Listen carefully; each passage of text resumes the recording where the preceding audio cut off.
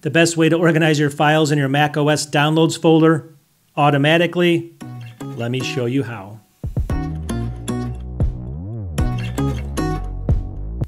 Welcome back to the channel. So if you have a Mac and you have a downloads folder, I'm guessing you do, files in there can start accumulating and get really messy over time. I mean, 1 year out, you look in there and there's a million files in there and you're like, what in the world can I do? So today what I'm going to show you is how to automatically take files that go into your downloads folder and then move them to other folders that are specific to the file type, all done automatically using Mac OS shortcuts and the automation feature. So let me just show you this. It's actually a really cool feature, all built into the Mac. Also, I'm just going to show you the basics here to try to get you started. It should only take about 5 minutes or so, and you can keep adding to this as you need to. But here's my disclaimer. Always test this out on like a fake folder first to make sure you know what you're doing. And also, it's better to start with an empty downloads folder and then to actually start it when you have a bunch of files in there and stuff like that. Just keep in mind that this is a programmer writing, but once it's going to be done, it's going to be really cool. I'm going to show you here in a second, and you're going to want to use this, but you can definitely start with a sample folder just to try it out. Okay, the very first thing you want to do is open up Mac OS shortcuts. So on my screen over here, I'm going to go into my applications. We're going to scroll down to find the shortcuts app. It's kind of near, it's alphabetically ordered. Shortcuts is right here. I'm going to double click on it. You're going to probably get a screen like this. But for this example, we're going to deal with automations that's built into shortcuts. Keep in mind here, though, that you need this, you need to be in a fairly recent version of Mac OS. If you don't see it in here, that means you're on an old version. You may not have access to this. So I'm on, obviously, Mac OS 26, Tahoe. So over here, here's the automation link. See it over here? So when this opens up, you're going to see automation here in the left-hand bar, and you want to click on that. Now, yours is probably going to be blank in here. I actually have 2 of them set up already. Yours could be blank. Don't worry about that. Select automation. Go over here, basically, and click the little plus symbol right there. And what it's going to do is it's going to open up this screen. Well, what automations allow us to do is, just for example, you can automate things. So you can automate a folder so that when files are moved into the folder, they automatically do something based off of a shortcut. And I'm going to show you exactly how to create this. So if you go back over here, you can kind of fool around in here. There's a whole bunch of cool stuff, but we're going to go down to folder. See it right here? And it's even got an example in here saying when files are added to the documents folder, it's going to do something, even though that's just an example. But we're going to highlight folder, click next here, right there. And then in here, we have to select a folder, all right? Now, this is where you can choose your downloads folder, but for my example, I'm not going to do that because this is only an example. So what I want to do here is I'm going to go ahead and choose folder. And again, you could select your downloads, but again, my disclaimer is test this out first and then, try to get all your files out of there and then start this, and you can do some tests before you, have a million files that go all different directions. That's my kind of, my disclaimer. But anyways, you can select downloads if you wanted to. What I'm going to do is on my desktop, though, I actually created this test downloads folder right here, just for this example, because I'm just going to pretend this is my downloads folder and it's on my desktop. So I'm going to select that folder, but you can select any folder you want to have this automation tied to. That's the one I want. So it's going to be right up in here. So then here it says when any item is added, modified, or removed, I want to have added here. So when any item is added to this folder, all right, it's going to say run after confirmation. I don't want to confirm it. I want it to run immediately. See that? So run immediately, and I don't even want it to notify me. I just want it to run immediately, so I'm going to leave that blank. I'm going to click next here. This thing's going to pop up right here. It's going to, don't worry about it. You're going to go down to new shortcut. This is the important thing right here. Click on that. What it's going to do is it's going to open up, let me actually shut this down behind it so you can see this better. It's going to open up your programming window. And basically this is automatically generated from the automation we created. So any folder change summary, so that's the folder that we created. Don't worry about that so much. That's not important. What's important is going to be the programming stuff we're going to show you next. And now that we actually have that folder designated in there from automations, we're going to write a program that moves those files, all right? And that's kind of what I want to show you here. So let's just get started. Okay, so just leave that alone. You want to go over to the right area, the right-hand side over here in this box up here, and type in repeat, all right? And we're going to look for repeat with each. See it right there? And double-click on the repeat with each. And you're going to see that it creates repeat with each in items and then end repeat. That's what you're going to see initially. But that's not what we want. The first thing we want to do here is where it says items, you're going to select this and go down to shortcut input, all right? So shortcut input right there. Now it's going to say repeat with each item in shortcut input and then end repeat. So it's ending this process. This is the crazy part. So now we're going to click on this again, the second time. And this time, though, we're going to choose added files, all right, right there. So it's kind of complicated. You have to click on that. You have to do a couple things here. Repeat with each item in added files, all right? That's what we want it to be, and then end repeat. This is the very first step of the program. This will all make sense, but this is the, once you get the initial part set up, then you can go do if and then statements to move all your files next, which I'm going to show you. But this is kind of the meat of the program right here. So do this first. Okay, so next over here, we're going to go back over here, and we're going to look for if, all right? So you're going to type in if up here. You're going to see this little if here. You're going to take this if statement and drag it right in between here, right there. So you're going to click it right in there. It's going to, obviously this is what was in there before, these two things, and we drag that right in here. So this if statement did all this in here. It says if this, and then it says otherwise this.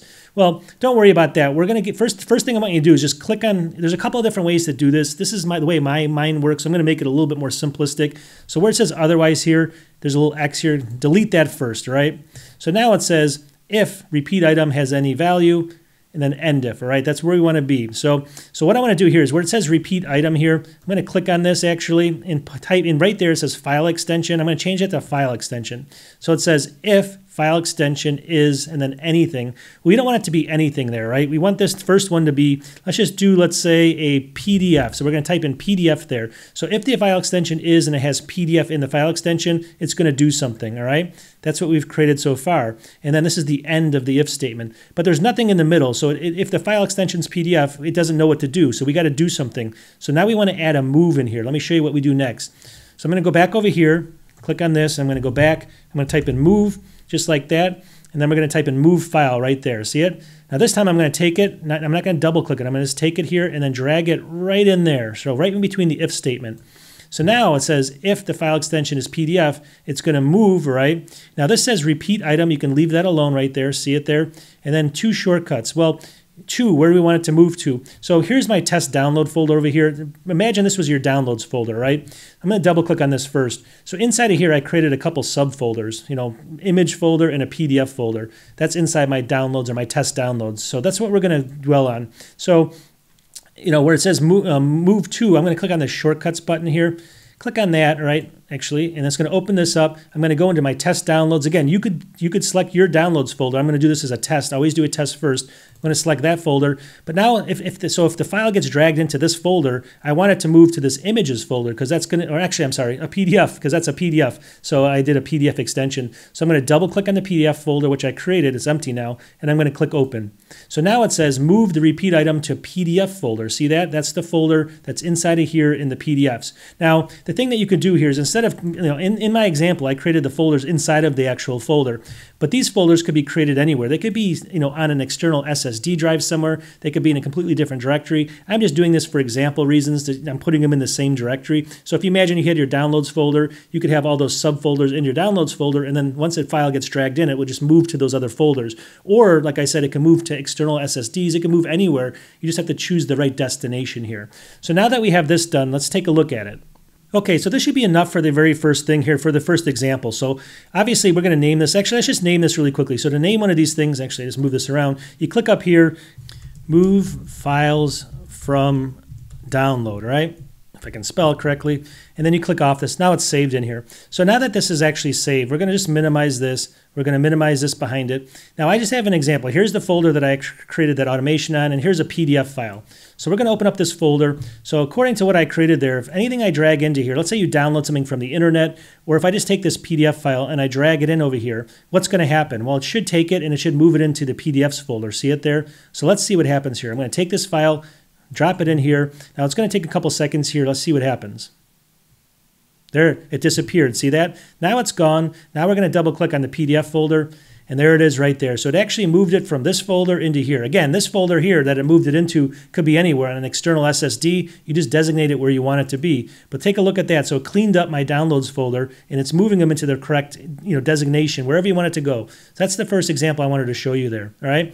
So I'm just going to take this and put it back over here. Let's just do this one more time just so it's a little bit straightforward for you. So what we're going to do is we're going to go back into, so let me just open up shortcuts again. So here's my program again. Now keep in mind, if I shut my program down like this, all right, inside of here, actually, let's just go back to the very beginning. When I open up shortcuts, maybe a day from now or something, I just go back into the automation and I look for, here's my test downloads. See this right here? This is the way I named it here. So I'm going to go ahead and double click on that, and then it's going to open up the program again. See that? So you can go ahead and, if it gets shut down, you can open up the program that same way. But here's what we just created. But now we're going to do something a little bit, we're going to add to this, which is kind of the next step here. So let's keep moving. Okay, so really quickly, if you notice, this is the meat and potatoes right here. This if and then end if, see that? And then basically this other part out here is kind of the outer structure, but this is the inner structure. So the next thing we want to do is we want to do another if statement. So we're going to go back over here, we're going to do if, all right? And we're going to take this if, and this time we're going to drag it under this end if right there. So down here, we're going to let it go right in there. And now it's going to say, this and then end if. Again, last time, like I said, just for simplicity, we're going to get rid of this otherwise. See that right there? Click on the otherwise. So again, now we have an if, and then it says if the result, right? But up here it says if file extension. So what I'm going to do here is let me actually see. I'm going to click on it, and then I'm going to click on file extension right there. See that right there? Click on that, all right? And then we're going to click, well, actually off of it. So now it matches if file extension is there. The next thing is if it's anything, I'm going to click on this, and this time I'm going to type in JPG, so any JPEG, all right? And we did PDFs before, now we're doing JPEGs. You can do this for any file type and all of them. So I'm going to click off of that. Now we have this, it's very similar to this, but we're missing the move, right? So if you look up here, we're missing a move. So if it's a JPEG, it'll just end. We need to add the move right in here. So I'm going to go back over here, go back, type in MOVE. We're going to go down and move file again, and we're going to drag that right in there, just like that, all right? And so now we have the if, the end if, and the moves in the middle. But this move's a little bit different. It says move, and then it says if result. This says move repeat item. See that? So it says move if result. I believe you have to right-click on this. You right-click on this, and you go down to repeat item right there. See that? You have to right-click on it. That's the little secret there. Click on that. It's going to be repeat item. So now it matches that one. And then this time we're going to repeat it. We're going to basically move it to where? Well, I'm going to click on this, and then I'm going to select. Let's go back here. Actually, let me go back to my desktop. Let me see if I can find it here. Here's that folder. So I created this other images folder. So I'm going to end up moving like JPEGs and PNGs and all those different extensions into here. So I'm going to click on that folder, and I'm going to click open. All right, so if you take a look at this, again, this is your outer structure. Your first if statement starts here. You're going to say if the extension's PDF, move here, and then end it. And then I'm going to create another if statement. And then if the file extension's JPEG, you're going to move it to this images folder. And I could do another one below this end if, the same thing. I would do the same thing, but if it's a PNG, I would move it to the exact same folder, or I can move it to a different folder. But now that this is done, we should be able to add now a JPEG folder, or a JPEG file, and it should move it to the right folder now. So let's just go ahead, and again, I'm going to minimize this, all right? And then we have our folder over here. So let me grab, actually, let me go back over here. I'm just going to grab any JPEG file. Here's one here. I'm going to throw it over here. So keep in mind, again, that here's a JPEG file. Here's this. So I'm going to open this up. And now keep in mind, if this file came in from the internet even, or if it was already in there, it's going to start moving them. So that's why you don't want to do it with like a downloads folder that's got a million things into it until you test it. Maybe set up one of these things on something that's got a really weird file extension, make sure it works, and then create the other one, all right? And always back up your data, always back up your data. So here we go. I'm going to just drag this in here. It could be downloaded in. So we're going to give it a couple seconds, 1, 2, 3, and it should move it instantly. There it's gone. So where is it? It's not going to be in the PDF, right? It should be in the images folder. Double click it, and there it is. See that? So now it's there. So as things get dropped in here, or as things gets downloaded, it's going to move into these folders, or it can move to an external SSD drive to save space. Maybe you have your downloads, as soon as it goes into the downloads folder, it moves to that external SSD so that you save all that space. If you have only 256 gigabytes of space, that's a good way to do it. But then again, make sure you back up the external drive instantly with something else, because you don't want just one copy of your data. That's a no-no. Okay, so we're going to wrap this up, but if you take a look, like I said, just think of this as a program, and just think that, the first part you have to set up correctly, and then all these if and then statements, you just keep adding to it. There's other ways to do this. If file extension is this one, you can add other extensions in here, but for me, my brain works best if I separate each individual one like I did. There's probably a faster way to do this. I know that. I'm just giving you the initial steps to do this. Now, this is the sky's the limit with this thing. So again, if you go back in here and you go back over to automations over here, and you go back and click the plus over over here, there's all these things you can do, like when a message comes in, if I click next here, so it'll say like if a message comes in from this sender, you can say what sender, and if it contains these words, you can have it run immediately. And then you can create a shortcut that says like, you know, it'll ring you on your phone, or it'll do different things. So it's all triggered by this automation. And there's a million things in the automation that you can create. We happen to do the files, but you can also do, or the folders, I mean, but you can do one like where you plug in an HDMI port and it does something. And it's just really crazy what you can do here. But just remember, there's the automation first, but then you have to create the shortcut that gets triggered by the automation. Otherwise, nothing's going to happen. And so anyways, we'll leave it at this. It's getting too long. Post in the comments if you have any questions, but I'm just giving you the base here. But always back up your data. Always test on a folder that's got nothing in it until you know what you're doing. And then you can go from there. We will talk to you in the next one. Peace.